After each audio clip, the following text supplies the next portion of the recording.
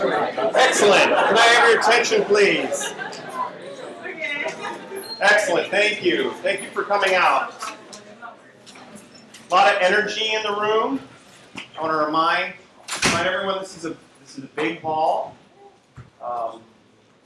The speaker will be in here shortly, but remember, when we're instructors and when we're in this room, we know to be monitoring. But small conversations in a room this size can distract from the talks. So I want to give you one reminder right now. We've got a nice turnout today, and that means silence during the talk. Unless you want to ask a question of the speaker, then raise your hand. But just because we have a great turnout today, I want to remind us about that because it can detract, and we've had really great talks in recent weeks and great behavior from the audience, and I appreciate that very much. In fact, today marks the final speaker in the 89th semester of What Physicists Do. I'd like to thank our generous private donors and the instructionally related activities funding that we have that allows us to bring in these speakers and to support this series. At this point, I wanted to thank my student assistants this semester. I had the help of Karina Smith, who's joined me, and on her way outgoing is Aman Gill. And I wanted to give her a gift for her 2.5 years of meritorious service in helping run the series as a student assistant. She's going to go off to graduate school, and so I got her a book to take the kind of notes that you should all be taking here today when she goes to her colloquia series in graduate school. So I'd like us to all thank Karina Smith and Aman Gill.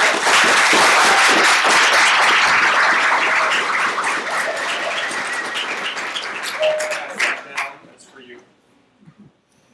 Yeah. You're welcome. All right, so with those things out of done, I'd like to let the 494 students, we have Physics 494 who are taking this for credit, not those of you here for extra credit, or the members of the public. But for those of you taking the course for credit, we're having our final review, grade check-in, and discussion of the semester at this time. So that should only be those of you enrolled in 494 should be here next week for a regular course period. Today's speaker is Dr. Xiaosheng Huang. He's from the University of San Francisco. He was recommended to me by Aparna, who's there at that department, who's spoken in the series. His work is one of the most fascinating topics, and I think that's one of the reasons we have such a great turnout here today. It's in the topic of cosmology, but in specifically, he looks at in 2 areas. He does some work in gravitational lensing that we've had talks on in the series, but I believe today he's going to be talking about his work on type 1a supernova. And so these are the cosmological standard candles that allow us to measure amazing things, including the finding from right around 90 that the universe was not only expanding, but its expansion was accelerating, which won the Nobel Prize. Dr. Xiaosheng Huang has his PhD from UC Berkeley, and your bachelor's is from Kent State, I believe. And he has been at San Francisco, University of San Francisco for the past couple of years. And I've checked into this. He's a very well-respected professor in his classes and teaching. So we're thrilled to have him and to have him talk about his work today. Let's give a warm welcome to Dr. Huang.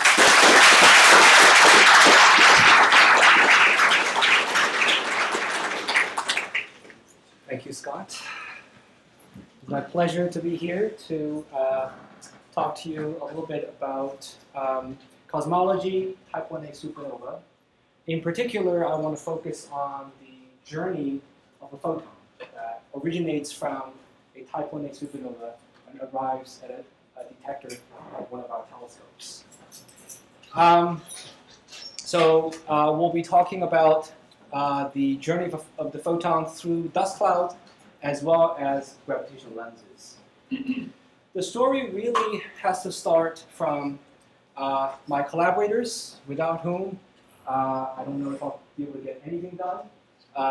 My main collaborators are Greg Aldrin, who's the senior scientist at Lawrence Berkeley Lab. Saul Perlmutter is our PI. And I also have two undergraduate students, Zachary Raha and Andrew Stalker, who've been working with me on one of the projects.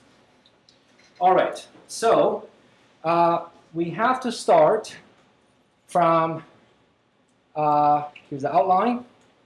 And we have to start from 100 years ago.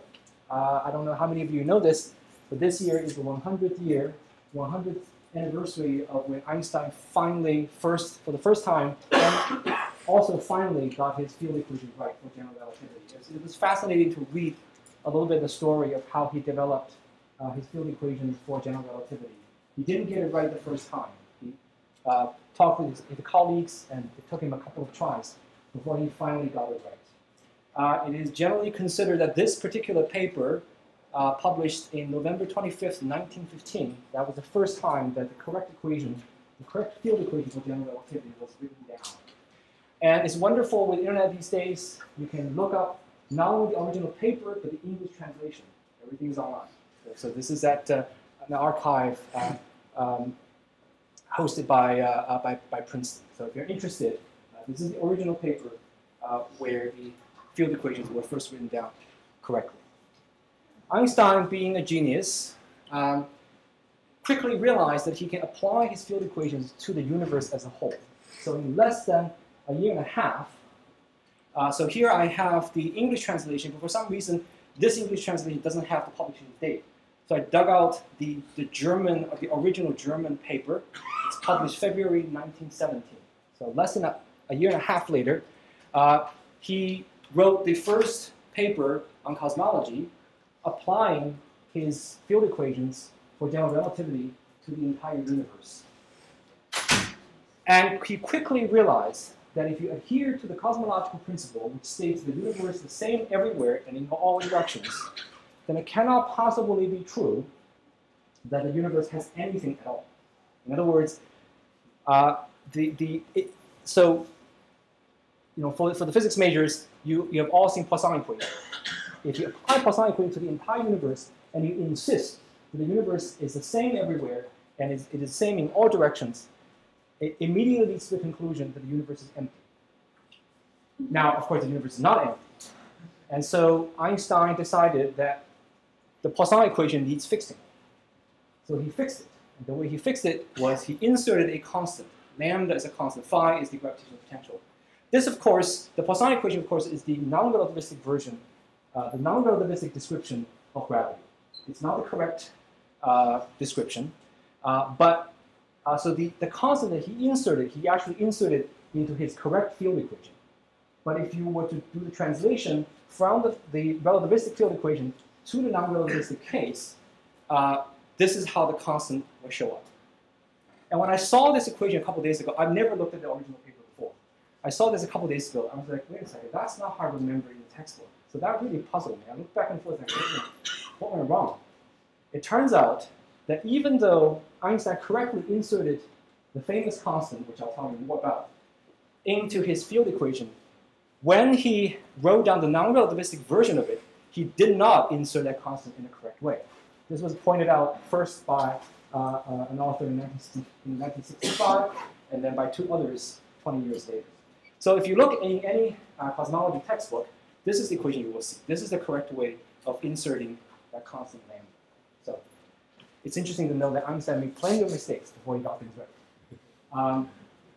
Anyway, so as some of you probably know, this is the famous cosmological constant. Okay? Einstein realized that he had to insert that constant in order to have a universe that has something that is static and that also adheres to the cosmological principle.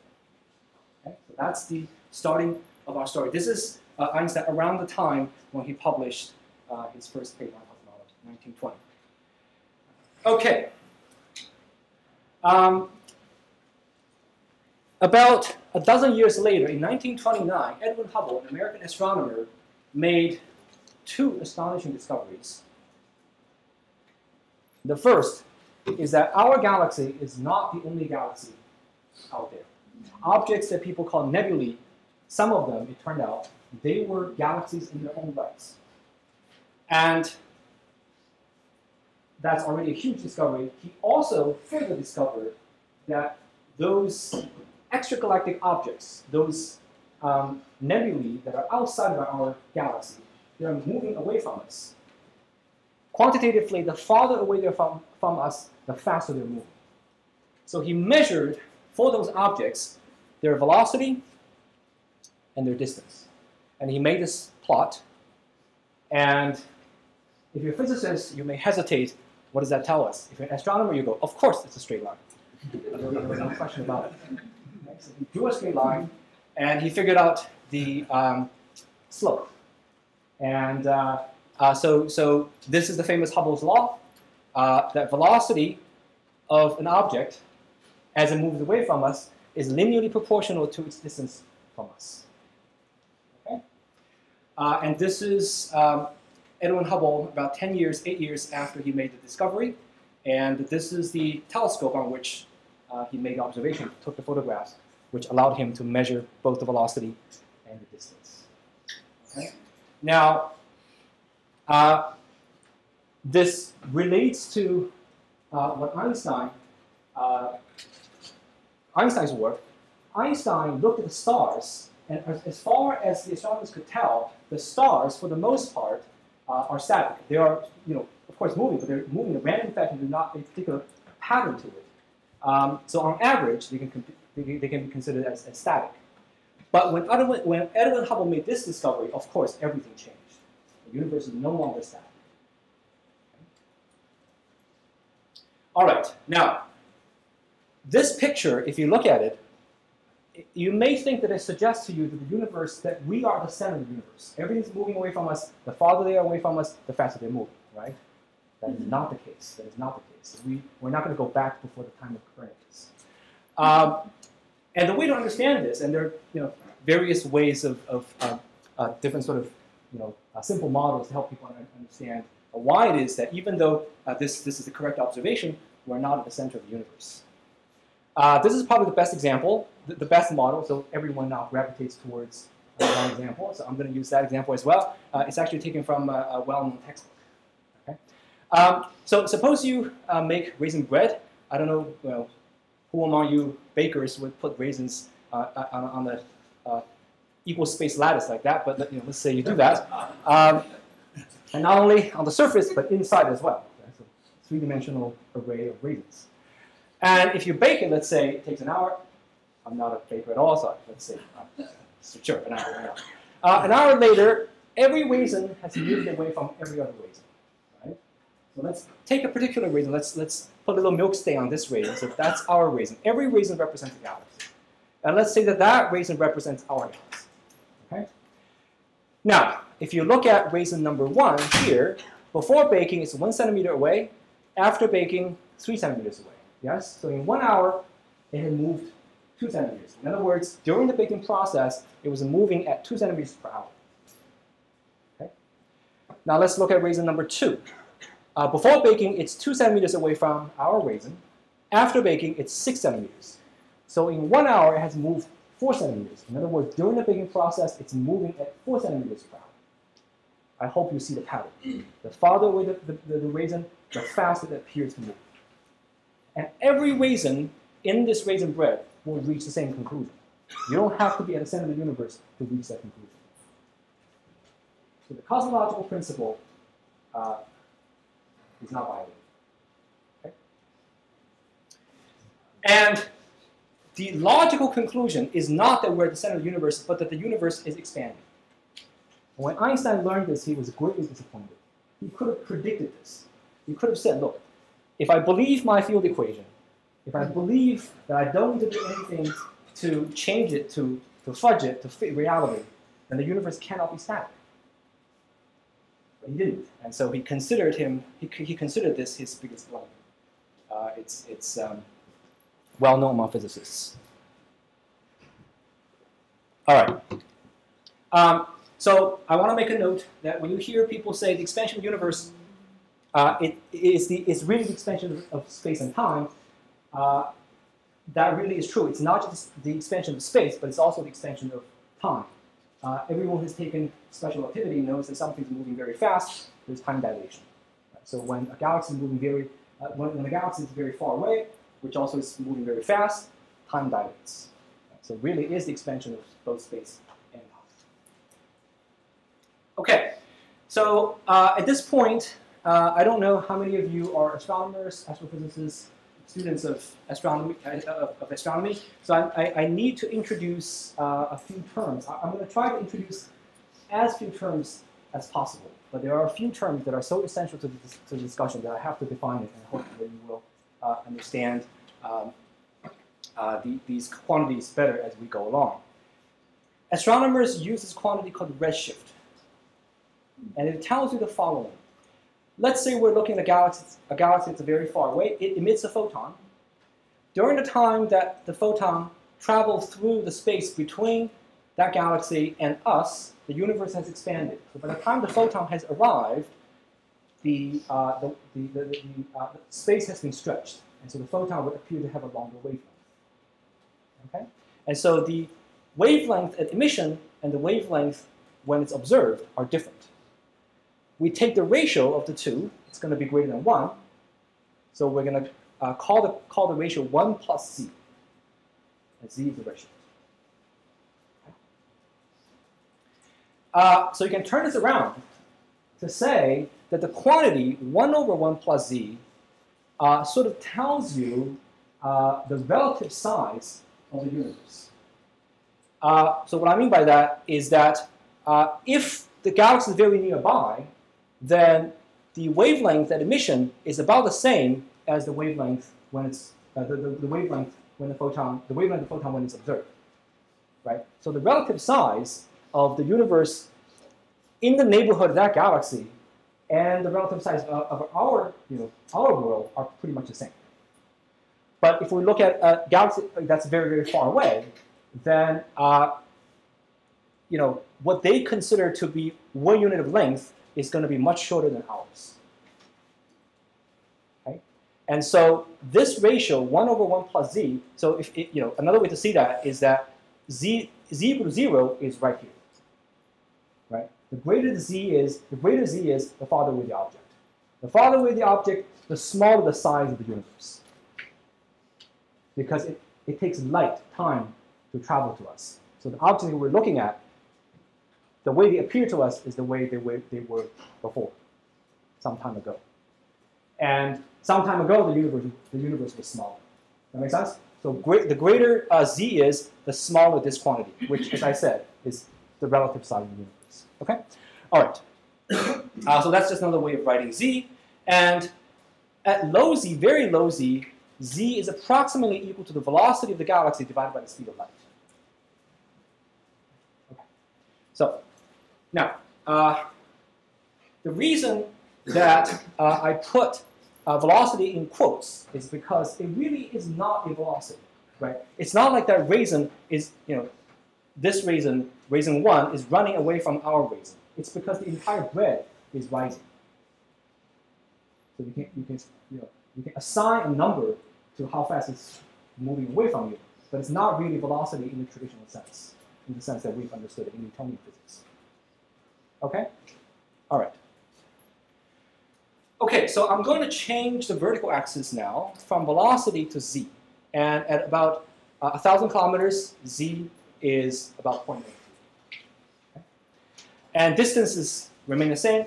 Parsec is, 1 parsec is about 3.28 light years. Okay? It's about 3 light years. And also, I've labeled the vertical axis alternatively as the relative size of the universe, which is this quantity I told you before, 1 over 1 plus z. Yeah? As z increases, 1 over 1 plus z decreases. Yes? And for convenience, I'm going to define it as a. A is a time of, a is a function of time, but you can also consider it as a function of z, because the greater z is, the further back we're looking at the universe, the further back in time in the universe we're looking And so you can also write this quantity A as a function of redshift. Okay? All right. Now, Hubble constant, the one that I showed you before, over here, is just velocity divided by distance. Right? And, oops, and A is a dimensionless distance. Right? And A dot, the time derivative of A, is a dimensionless velocity, if you will.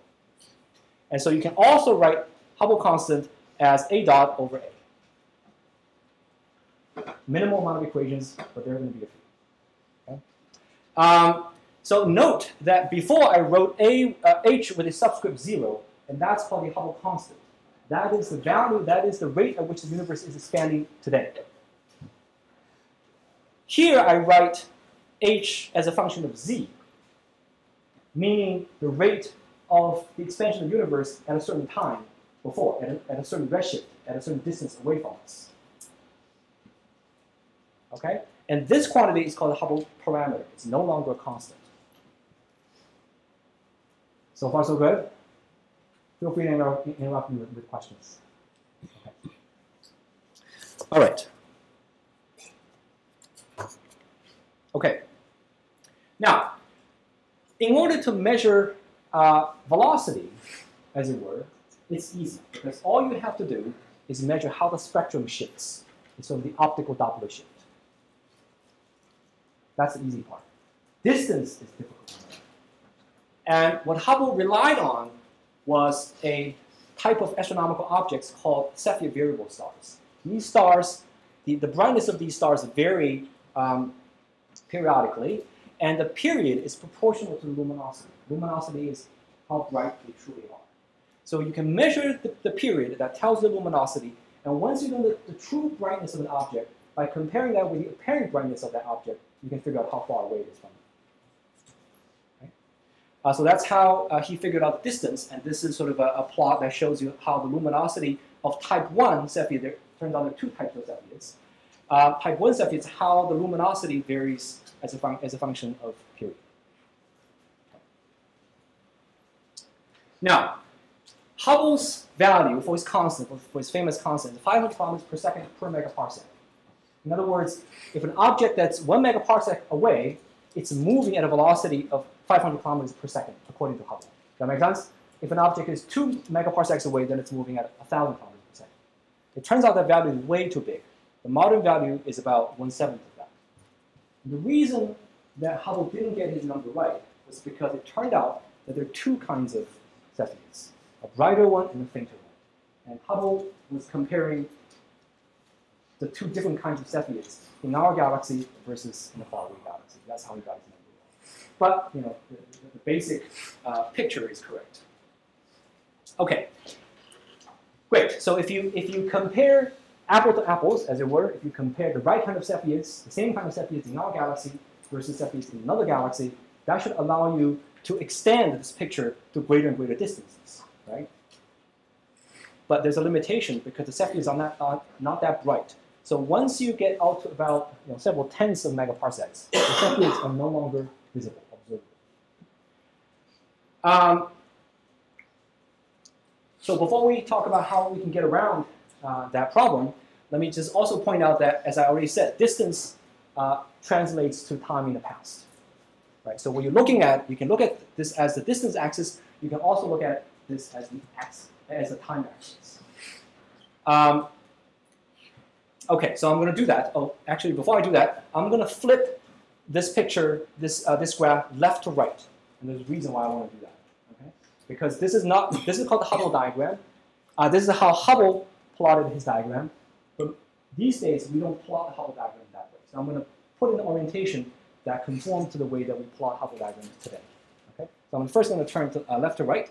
And then, as I said, I'm going to label the horizontal axis as time. This is the present. If this is the past, then going this way must be the future. Okay, and then from here to here, from this to the next plot, I'm going to flip upside down. Okay, you see that? One more time. Flip upside down. Okay? All right, so this is the past, this is the future, and redshift is increasing in this direction, relative size of the universe is increasing in this direction. The reason I want to flip it this way is because once you realize that this axis represents the relative size of the universe, then you realize that there's a bottom to how low this axis can go. It can't go below 0. Yes? So if you extend, if you believe that this is the correct fit, if you extend that line all the way to 0, that's as low as you can go. This is when, yes? Yeah, Dr. Huang, I want to point out, I've never taken students through these flips, but I'd like to mention it to the audience in general, that the first one is that observational diagram. By going to this, it can be observational, but it makes it much easier for it to be a theoretical understanding. So my experience with this in talking to students is showing the Hubble plot as we showed it, it's actual measurements. Right. Objects, how far away they are, and how fast they're moving away from us. Right. And I want to say I love these two flips, because these flips go into a theoretical rather than from where I'm observing, I'm talking about the relative size of the universe. And so when people take home at night their thoughts about what an expanding universe is, they think of a universe that therefore is expanding, and then seeing the expansion. Imagine a universe that expands. You might just be about to talk about this, but unusual universes, or at least ones that people were thinking about in the 70s, wondering whether they were true, would be one that expands and then contracts again. And on a plot like this, it's the universe over time gets bigger and then gets smaller again. And so this is the correct way to think of the supernova data, which is why I'm sure you're doing it this way. But I wanted to point out that these two ways of looking at it are as simple as you've done here as two different flips to try to show the same information but different ways to think about it. Yeah, very true. When you fit cosmological models, this is the orientation you're going to look at the graph. All right, so if you extend this line backwards, when you hit 0, that's as low as you can go, right? And that must be the beginning of the universe, right? Remember, we're looking backwards in time this way. Whoops.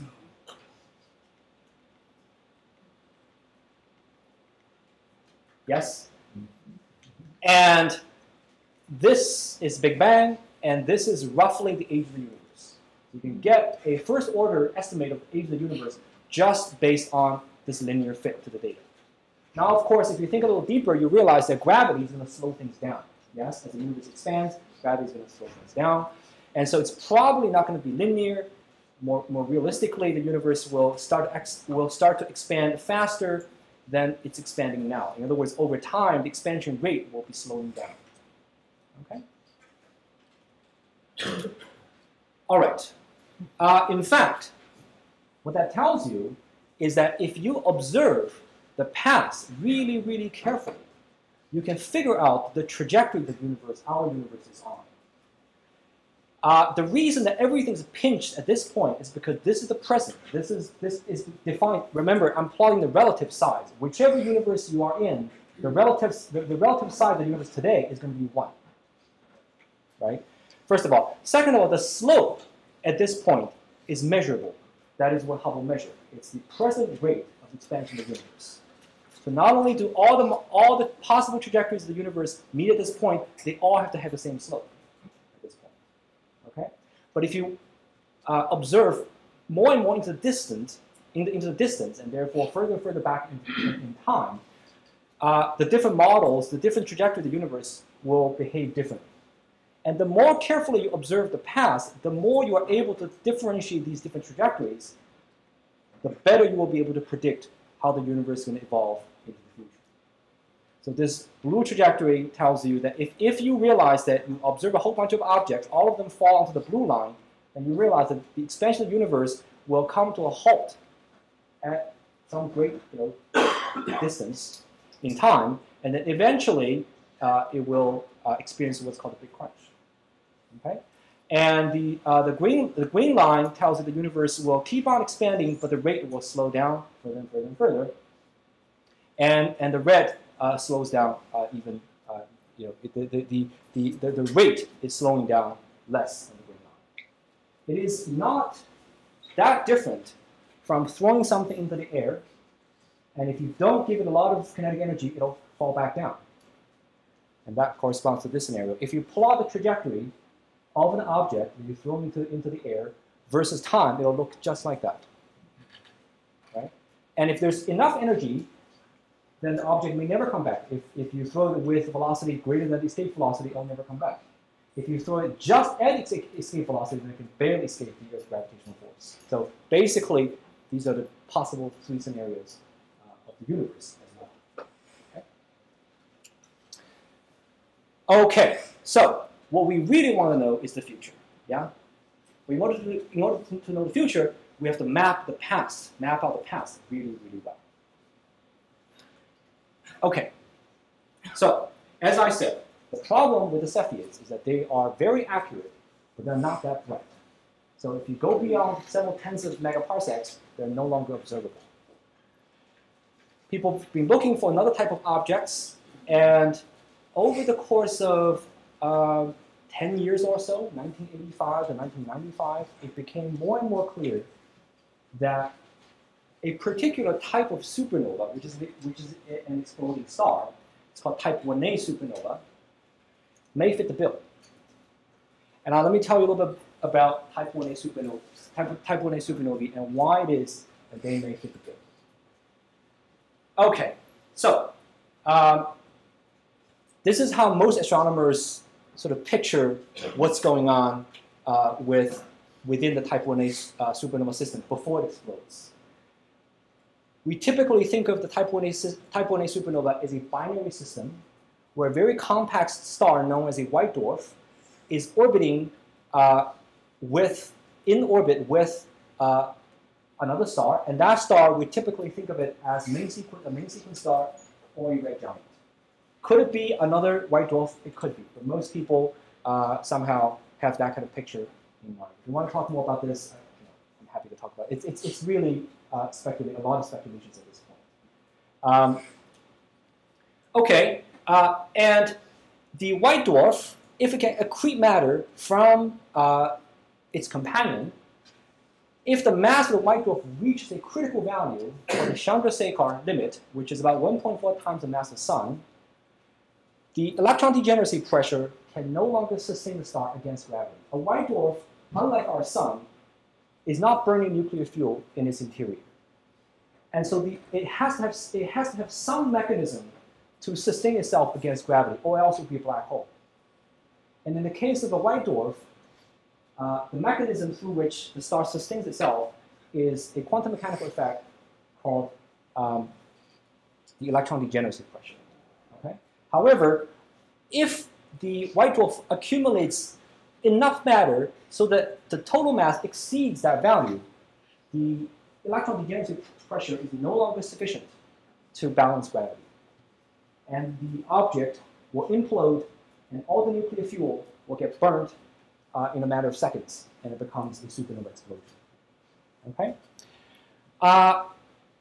And because they more or less have the same amount of fuel, they have nearly uniform peak luminosity. So as you can imagine, during explosion, the star will brighten up, reaches its maximum brightness, and then fade away. At its maximum, we expect that they have more or less the same luminosity. Okay? Not only that, so that's a good thing, right? Because remember, you want to know the luminosity of an object if you want to figure out how far away it is. Here you have a kind of object that wherever it explodes in the universe, all of them have about the same luminosity. Right? So that's great. Gets better because at its peak, a single type 1a supernova can be as bright as an entire galaxy, which means you can see them all the way across from the other side of the universe. Okay? And so these are standard candles. Not only are they standard candles, they're standard candles on cosmological scales. If you want to know, if you read the story, Chandrasekhar was on his way to Cambridge, on a boat. It's up 3 months or whatever. I think he was like 19 years old. And he figured this all out before he got to Cambridge. Anyway, so this is the picture that astronomers had in their heads for a long time. It turns out that it's a little too naive. A recent paper by Richard Scalzo pointed out that not every supernova explodes at 1.4 times the mass of the sun. There are subchandra supernovae. Those are the supernovae that have mass less than 1.4. They have maybe 1.2, 1.25 the mass of the sun. And then the green ones are more or less have the mass as Chandrasekhar thought they would. And the red ones are super Chandra. They would have mass 1.45 the mass of the sun, for example. But you can still make them standard. Now, do you see that? Sometimes I can go too fast. So what you're looking at is how the luminosity varies over time. Yes? As you can see, super Chandra supernovae clearly are brighter than the normal supernovae, and they're also brighter than the subchandra supernovae, right?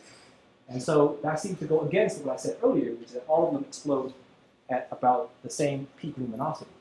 That's true. They, strictly speaking, don't explode at the same luminosity, at the same peak luminosity. But you can standardize them by realizing that the brighter ones also have a broader light curve, and the fainter ones have a narrower light curve. So you can correct their brightness by watching their width. And if you make a correction, then all of them have the same peak magnitude. Okay? And so really they are standardizable candles, not standard candles. Okay? All right. Now, Scott mentioned earlier that a big discovery was made about 17 years ago. Back then they didn't know about this, but they did know about the relationship between peak brightness and the width of the light curve. It's an empirical, it's a piece of empirical knowledge that they had. And so they did exactly that. So these supernovae, different colors represent different supernovae. They don't all have the same peak brightness. They do now because they've been corrected by the width of their light curve. Okay? So they did know that. And there were two teams. One team led by Saul Perlmutter at Lawrence Berkeley Lab. Another group led by Brian Schmidt and Adam Rees. Brian Schmidt is an astronomer from Australia. Adam Schmidt did his PhD at Harvard, but his postdoc at Berkeley. So it's interesting that both teams had strong Berkeley connections. I've been told that there used to be mud football played in the afternoon, and people from opposing teams would tease each other during their mud football. Anyway, so these two teams observed several dozen of high redshift supernovae that are very far away. And they plotted their data on the Hubble diagram, sort of the enlarged version of that, but relative size versus time, just as we saw before. Yeah? And what you realize is that the models that people had at the time, the models for the universe that people had at the time, consist only of matter. And you realize that none of these models fit the data. In order to fit the data, you have to assume a different kind of model. The reason the models that people had in mind, none of them fit the data, was because all of those models only had matter. If a universe only had matter, it can only do one thing. It can decelerate. That's the only thing it can do. Okay? And the models that fit the data includes an acceleration part in its evolutionary history. So the universe started out decelerating, right? So the slope tells you whether it's, the change of slope tells you whether it's decelerating or accelerating. But at some point, it turns and begins to accelerate. And these models fit the data. And this was a huge surprise.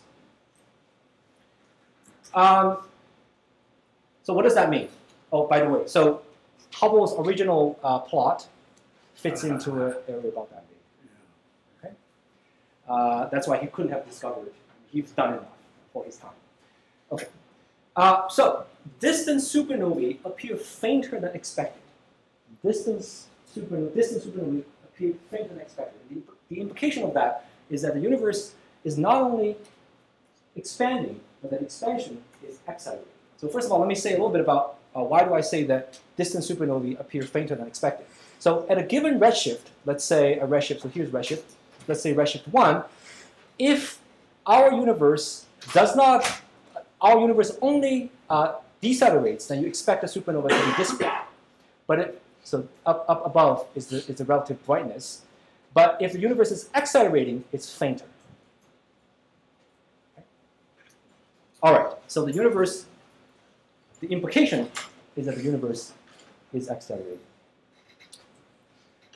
But let's be careful here. I remember where I was when I heard the news. I was a graduate student at Berkeley. I was living in a co-op. If you don't know what co-op is, come talk to me after this talk. And I had a mathematician friend who lived in a co-op. And he said, hey, did you hear about this? You know, this big discovery made today. And I said, what is it? He said, well, the universe is accelerating. I said, yeah. Somebody made some mistake, I'm sure of it. And one criticism that has lasted a long time is how do you know whether it's cosmic acceleration or is it dust, right? Because if you think, if the evidence is that the supernovae appear fainter than you think, dust will do the trick. There's dust in the universe. Okay? And so I will go through the next few slides addressing that issue because if you can't understand how dust can possibly affect your measurement, then you cannot make that claim that the universe, the expansion is accelerating. So I would like to quote Dr. Seuss, it's fun to have fun, but you have to know how. I think the version for scientists is that it's fun to make discoveries, but you have to know the systematics. Systematics, by systematics, I mean systematic error, systematic uncertainty, such as dust, things that you don't know about, that can bias your measurement. All right. So, how many of you remember the superluminal neutrino story? Yes. And it's because this cable is not screwed in. It's connected, but it's not screwed in. This is before, this is after. After they fixed that problem, that anomaly went away. There's another reason, but that reason is far less important. This is the major reason. So you have to understand the systematics, or else you'll be making claims that are just not true. Okay, so systematics. What are the kind of systematic uncertainties an astronomer has to deal with when it comes to using supernovae to measure the evolution of the universe? First, there's systematic error, systematic uncertainty associated with the birth of the supernova explosion, or the birth of the supernova photon. And it's very, very complicated explosion physics. All I can say is that empirically we know that all that uncertainties amount to less than 0.15 magnitude. So for those of you who don't know the magnitude system, the smaller number, the brighter the object. So magnitude 1 is first magnitude, it's very bright. Magnitude 6 is the sixth magnitude, it's faint. Okay? And then along the journey of a supernova photon, there are several possible systematics. One is in the host galaxy, there could be dust. Okay? And then on its way from its host galaxy to our galaxy, the intergalactic journey, and it turns out that it could encounter gravitational lenses that can distort its path. And finally, there's dust in our Milky Way galaxy. Sorry for not spelling it out. MW stands for Milky Way. Okay? But it turns out that the dust in the Milky Way is largely understood. So that is under control.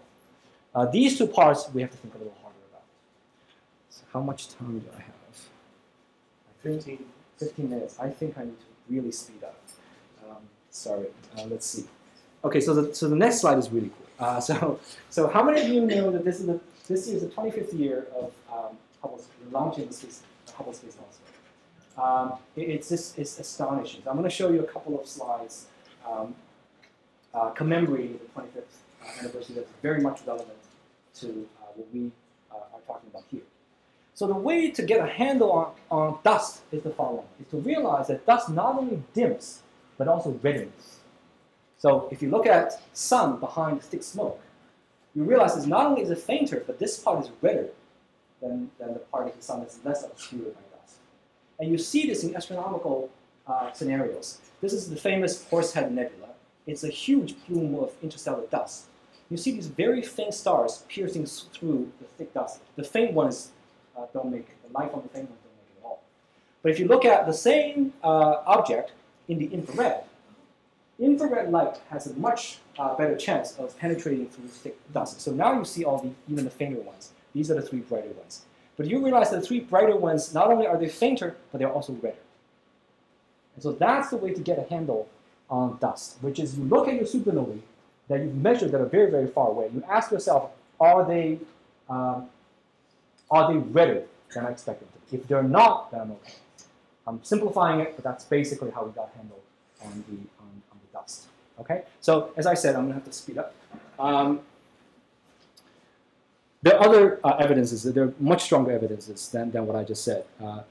What I'm telling you is the kind of evidence that people considered when the discovery was made in 1998, 1999. Now we have stronger evidence. But as I said, I'm going to have to move on.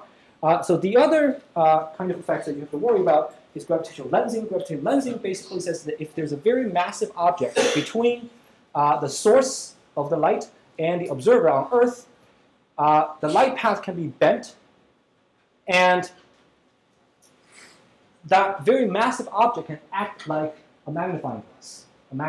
So the object you're looking at can appear brighter than they actually are. But this also distorts your observation. But it turns out that in order for this effect to be affect your measurement about the universe, the alignment between the distant supernova and the massive object in between and your telescope has to be nearly perfect. And that rarely happens. That's one reason that's not, it turns out to be not a big concern. The other reason is that if you observe enough supernovae, it actually averages out. Okay? All right. So let me see here. Okay, so I need to go through the next piece of evidence, which I think is the strongest evidence. The strongest evidence comes from the fact that now there are observations that have nothing to do with supernovae, that independently measure the acceleration of the universe. So the acceleration of the universe is the cause for the acceleration of the universe. People call that the dark energy. And dark energy is given the Greek symbol lambda, as you saw. The density, the relative density of dark energy is given the Greek symbol omega. So this is a measurement based on baryon acoustic oscillation and a cosmic microwave background. And it measures clearly a non-zero, about 70% dark energy density. This has absolutely nothing to do with supernova, is not affected by dust in any way, is not even affected by gravitational lensing. So this is 2009. I think all of these things have to come together before the Nobel Committee can say, all right, these three people, we give them a Nobel Prize. Anyway, so today's understanding of the universe is that it consists 73% of dark energy, 23% of dark matter, and 4% of normal matter. How many of you heard of the book, The 4% Universe? That's what it's referring to. Right? What you and I are made up of the 4% stuff. We have little idea about what dark matter is made up of, but we have some idea, and we have almost zero idea about dark energy. Okay. All right. So let's see. So let me move a little faster. So this is how many supernovae we had in 1998. This is how it's the same plot. This is how many supernovae we have in the year 2012. Okay. This is a cool plot, but I don't have time to go through, so I'm just going to jump ahead. So what causes the acceleration? Dark energy. It's just really just a label to cover our ignorance. The simplest dark energy model is Einstein's lambda, Einstein's cosmological constant. Think about the irony of it. His biggest blunder turned out to be right. Now, if dark energy is lambda, then the density of dark energy stays constant as the universe evolves. It is a constant. It's just a number, whatever it is. Okay. So the first thing you want to know whether this simplest model for dark energy is actually the reality is to see whether dark energy changes with time or not. And that means you want to focus on supernovae at a redshift between 0.5 and 1.7. So we're pushing further and further away. Okay? And the reason for that is because, so what I'm plotting here is dark energy density. Don't worry about that. Just look at this as the dark energy density. This is how well we know the dark energy density in the redshift range between 0 and 0.5. We know that really, really well. 73%. 72.9 plus minus 1.4%. How well do we know dark energy density between the redshift of 0.5 and 1.0? Not very well at all. How well do we know dark energy density between redshift of 1 and 3, virtually nothing. Okay? And so this is why, if we want to know whether the density of dark energy varies over time, then we really need to bring down these uncertainty in this range and in this range. Okay. All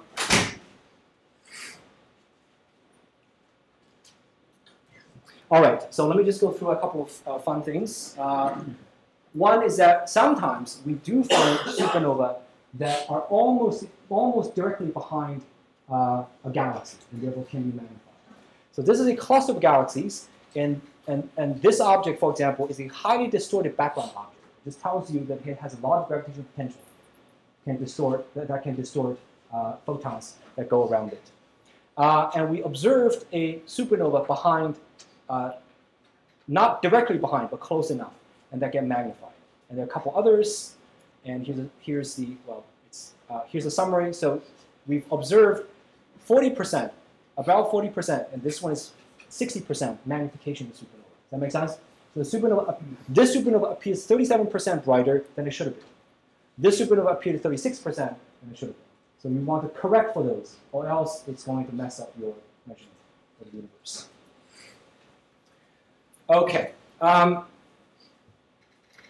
right. So maybe we probably want to leave a few minutes for questions, right? So we can have the questions session after that. So if I often need to let some of the students go around 5, okay. But we could stay at 5:15 or later with questions. Okay. All right. So let me see how I would like to proceed. Okay. So if you just take a moment, I'm just going to say to the audience that I'd like to point out that the press often likes to talk about, is Einstein wrong with this or Einstein wrong with that. Take Frontiers of Astronomy if you want to hear my take on that. But for now, realize that he wrote down a thing in an equation, applying general relativity to the universe as a whole, and he writes down a term mistakenly because he thinks he's balancing stuff to make the universe as it is. But it's the wrong term, but it can exist in there. He said the equation could look like this, and then he felt terrible for having put in a term in an equation when he didn't have any reason to put it in there. So that's the blunder. The thing that Dr. Huang is showing us is that when people are carefully measuring the universe, that term exists. There's something that we don't understand about the universe that Einstein was clever enough to, in his mistake, put this term in an understanding of what the universe could be doing. All right, so I think I figured out a way to move forward. I think this is an important part of the discussion. This is our Milky Way, and you see all this dark stuff. It's dust. Our Milky Way has a dust plane. It's a plane of dust. And it's important because when we observe at an object, extragalactic, through the dust, we want to understand how the dust is obscuring that object. It's also important because you and I, everything in this room, is made up of interstellar dust. So let me speed up a little bit. Let's see. Stop responding because of this. Okay. Now, the dust in a supernova host galaxy, this is still a mystery. So we're talking about a galaxy far, far away from where we are. How does the dust property in that galaxy compare with the dust property in our galaxy? It's not clear. Okay. So I'm going to give you 2 examples. 2 supernovae that are highly reddened, that are highly obscured by the dust in their own galaxy. But their dust property turned out to be very, very different.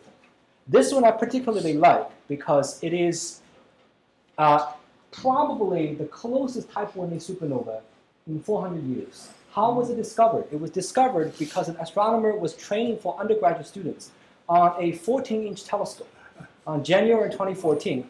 Here's the student, this one, was making the log that night. This is the telescope that made the discovery.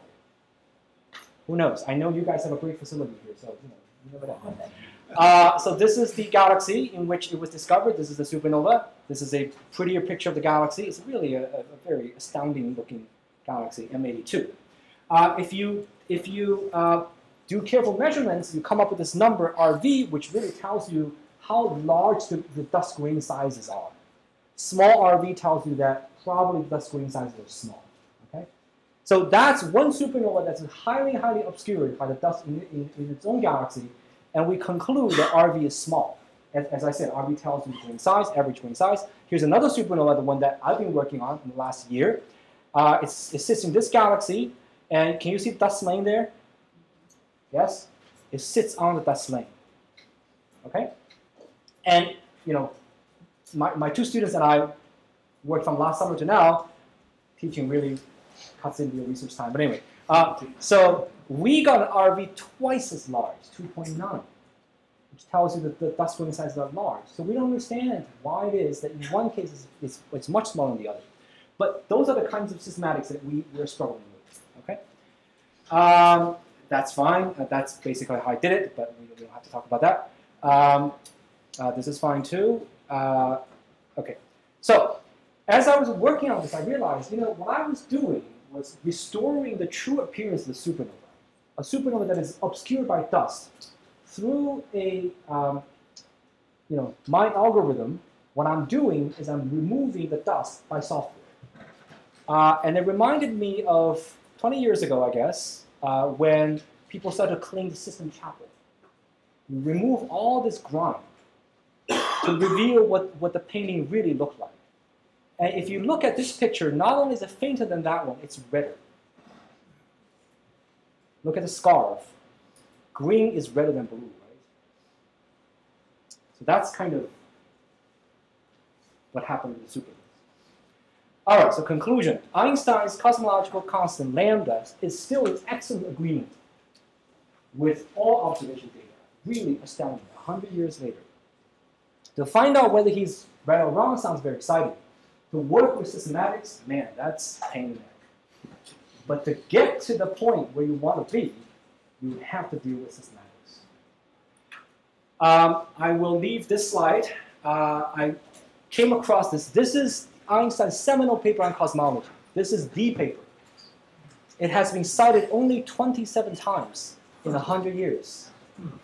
But look at who cites him. First, Friedmann.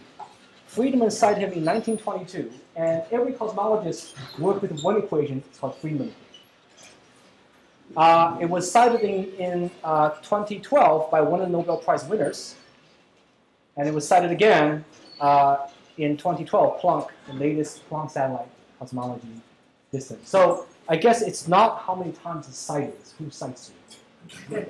With that, thank you.